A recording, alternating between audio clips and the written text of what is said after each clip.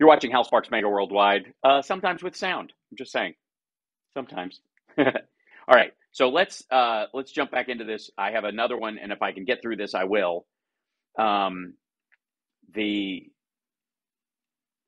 when it comes to Republican on Republican crime, I gotta say, I get excited, and I just can't hide it.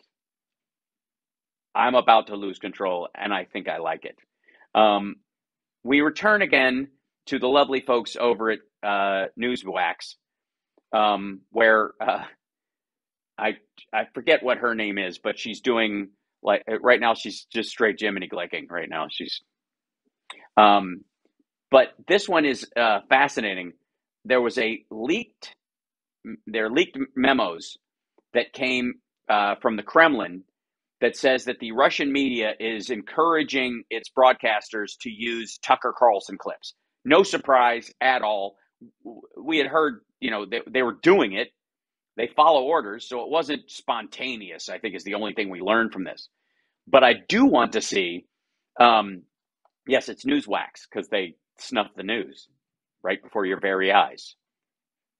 It's so in this, I'm very excited. But we will. I want to see their personal take on how they go after Fox. Over his comments about Russia amid its ongoing war with Ukraine. Just comments about Russia. Listen. How could we possibly benefit from that war? We still don't know the answer to that question. But it is obvious that permanent Washington has been fixated on war with Russia for a very long time. They wanted a war, and now they have one. And by the way, we've already commented on this one. I actually did this video once already. Don't get me started. Well, now Russia taking notice. According to The Guardian, a leaked Kremlin memo to Russia media says that it is essential to use as much as possible fragments of broadcast. By the way, Newsmax citing The Guardian for news that they need and that they view as real. Just wrap that in your head too. That's almost as big as shut up and sing for the bowling Ted Nugent thing. Do you understand? Do you understand what these people allegedly think of The Guardian and MSNBC and NBC and any of the other channels, in fact, even Fox at this point? But they have no problem using their clips to go, see, I told you so. Of the popular Fox News host Tucker Carlson, who sharply criticizes the action of the United States and NATO. Joining us. Is it that what he's doing? He's sharply criticizing? That's what he's doing. Right. Now to talk about this, former advisor to Presidents Clinton and Trump and host of Dick Morris. Okay, so this is Dick Morris's broken clock moment in the sun. Because if you'll recall, the last time we saw Dick Morris in a video for this, it was criticizing Tucker Carlson. They're like, oh, he's our go-to dude. See Dick Morris himself. Dick, what's your take on this? Yes, Dick, what's your take on this? Well, I think it's horrible what Tucker is doing. Absolutely horrible. This is an existential fight for... An existential fight. and for democracy and for world peace. There are two models going ahead for the next few decades. Either we're going to be back in a might makes right world, where you go out and you grab any country you want, or a rule of law. And we've been moving aggressively toward rule of law and really have made that the cornerstone of international policy. And then Donald Trump got in office. And rule of law, get out of here. Now, Putin is challenging that. And Tucker is finding all kinds of grounds for siding with Putin. He's worried about the biolabs. He's worried about the no-fly. By the way, when Trump was throwing himself in front of Putin's bus at every turn, Dick did not have this problem. He's worried about the weapons we're using in China. But fundamentally, this is a question of pick your side. Either you're going to be for democracy and for stability in the world, or you're going to be for this kind of, pardon the pun, but Russian roulette world that Putin wants us to live in.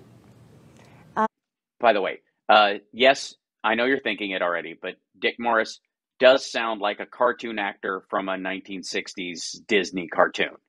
And I think he missed his calling. We were just mentioning a short time ago where the State Department, the Treasury specifically, has designated 7 Russian entities as disinformation targets, concentrating on those along with 26 Russians and some Ukraine-based individuals. By the way, while Dick Morris looks like, hold on, let me move myself. While Dick Morris sounds like one of the voice actors, this dude over here looks like the real life version of the dad from 101 Dalmatians. So I think there's a theme going on here.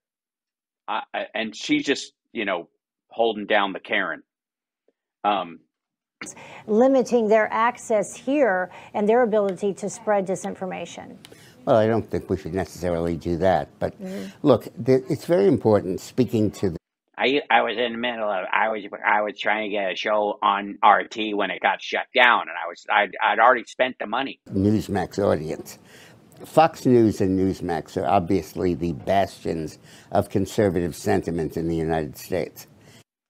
Well, and if those entities start second guessing, hold on, did he just call them entities? Because that might be a real word for these two organizations. Hold on. Those two what?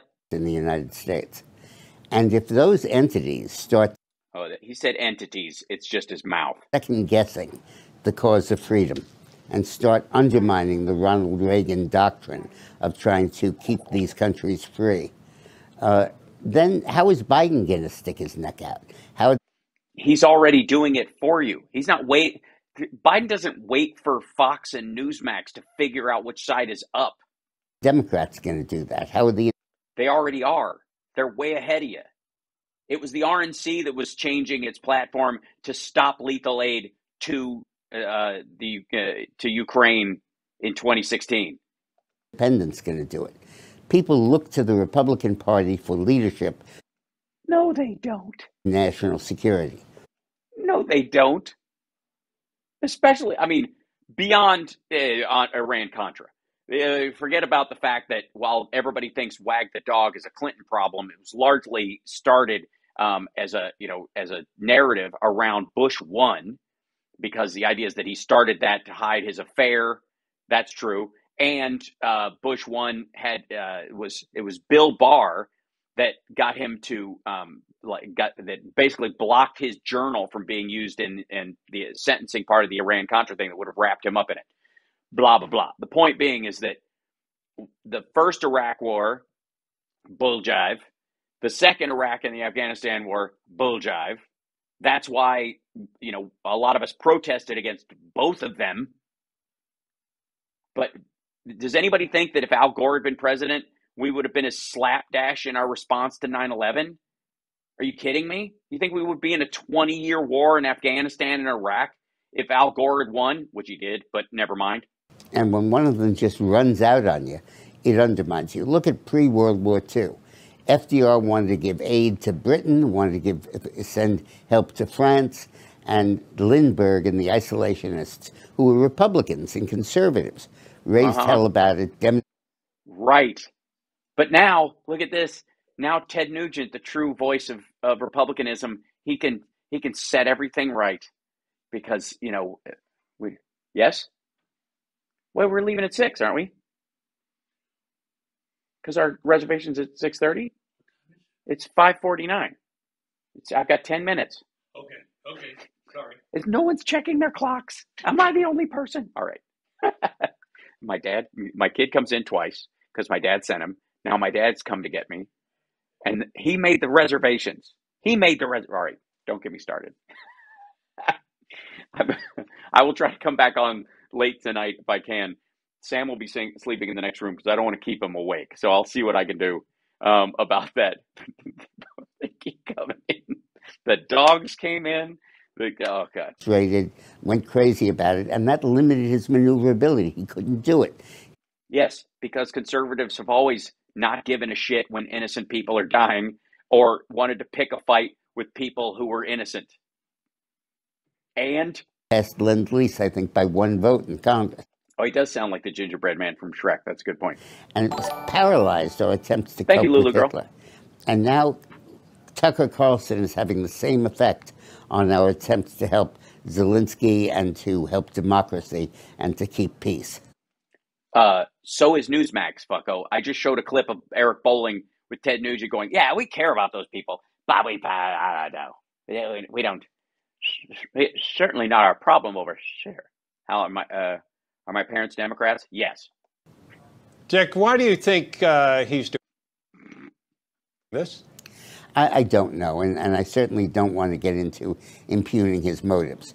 There is a long history of isolationism in America. It was brought to a halt with Pearl Yeah, it's a historical thing. It's not because Tucker's on the take or anything. Harbor, and then it kind of resurfaced, and then we were all reminded at 9/11 how stupid a doctrine that is, because the United States is part of the world and can't be separate from it. So I don't want to impugn Tucker's motives, but I will think that what he's doing is causing an enormous amount of harm. It's making it harder for Bush to approve, for Biden to approve. What's the difference? Bush, Biden, Bush. A no. By the way, making it harder for Biden to approve a no-fly zone. No, he isn't. That's not a factor. Biden's not making a decision or not making a decision based on fucking Tucker Carlson. Get out of here. It's making it harder for NATO to shower the Ukrainian rebels with aid. No, it isn't. It's making it harder for the United States to face down China. No, it isn't. Because But by the way, if Dick Morris wants Republicans to think this is true about Tucker Carlson, I give a fuck. This is their own problem. But the Biden administration and NATO and all these folks are not getting Congress people calling them going, my constituents don't want this. That's not happening. And it's not happening. Tucker's viewers are not calling and getting a genuine response from like calling MTG and MTG calling the White House going, we can't, blah, blah, blah. Like it is frankly not occurring. Conservatives, when the national security Republican conservatives are running out on you, it completely undermines the political calculus. Sorry, you guys aren't a part of the calculus. Why would you be? Your former president was completely on the take for the guy who actually attacked the country. You can say all you want about Biden and the Hunter Biden laptop and all that mythology because it's garbage, but you cannot actually fault Biden for his response in this because it's in line with all of NATO and all of the civilized world. Look, the security and safety of the United States of America is basically vested in the Republican Party. Why? Based on what? That's just garbage. I don't know why this is an assertion without evidence. It said that 70% of the Democrats would flee. No, it is not. 70% of Democrats would not flee. By the way, Democrats have more women. And a lot of times in this situation, looking at the Ukrainian fight right now, the vast majority of people who stay and fight are male, period. There's some variance in there, not everybody. Certainly there's a lot of women fighting over there. But, 1-to-1, most of the time, men are going to stay and fight. Women are going to, if they have children especially, or people to care for, going to do that. In a war, it kind of zeroes out any of the kind of conversation about civilized gender norms and goes back, it kind of reverts back. That happens a lot. And a lot of people are talking about in these things of, I would take the kids and go, and my husband would stay and fight. This is the idea, right? And it's pretty consistent world over. We're not going to reinvent that wheel quickly over time. Just not going to happen. And if you'll notice, there's a huge gender difference in the Republican Party and the Democratic Party. So that, never mind that. That being true, they're within 10% of each other, even still. Also, that's how it actually played out over there. They were invaded, and 94% of the Republicans or something would fight. That was bullshit. There is no way. I guess Dick Morris and Eric Bolling and all these guys are in the 6%. Most recent poll. So the Republican Party and yeah, it's easy to say. Are we going to check people's their party affiliation as they're leaving the country? Lodestone, the anchor of national security. Yeah. The Democrats just live here for the most part. Yeah, that's what we do. We just live here, making sure the roads are functional, and that people have something to eat, and that the water isn't poison, and the satellites stay in the sky, and NASA gets funded, and the FAA.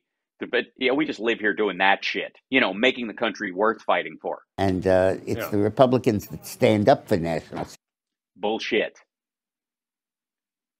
Again, you're on here to talk about Tucker Carlson. And if we've ever needed to be united in the face of a common enemy, this is the time. Well, no, I mean, I would argue that there are other times, I mean, during your life, maybe. Well, we were united in giving them aid. I mean, what, $16 billion in aid as part of that $1.3 trillion omnibus spending bill. Yeah, but we weren't so united. Tucker opposed it. Tucker Carlson said we were fomenting war by giving aid. But it still passed. Yeah. Yeah, because the Democrats put it forward. Of course, but no thanks to him. Yeah. And no thanks to like over 100 Republicans. The leading voice on Fox News. And it's outrageous that a conservative news organ is spouting this kind of stuff and spraying this kind of, frankly, poison. I don't think it should be censored. I don't think it should be banned. But we should recognize the disservice to freedom that he is doing. All right. All right. Dick Morris. Well, thanks, Dick, for coming on and attacking Tucker Carlson for what we have been doing on this network all day long, on all of our other shows.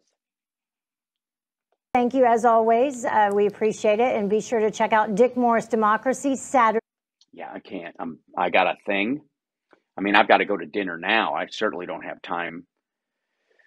I mean, how am I going to even manage this? Yes, I've only got 3 minutes left, so I'm going to sign off. Don't worry. It's at 7:30 p.m. Eastern, right here on Newsmax. Yeah. America, but not really. Hi, everybody. Thanks for watching. I'm sorry today's show is truncated and short. I'm traveling and with family, and we're going to dinner because we have a guest in from out of town. And I adore you guys, but family first, as always. This is spring break, so that's my kid and I are visiting grandparents in Kentucky, so that's why. So I hope you can find it in your in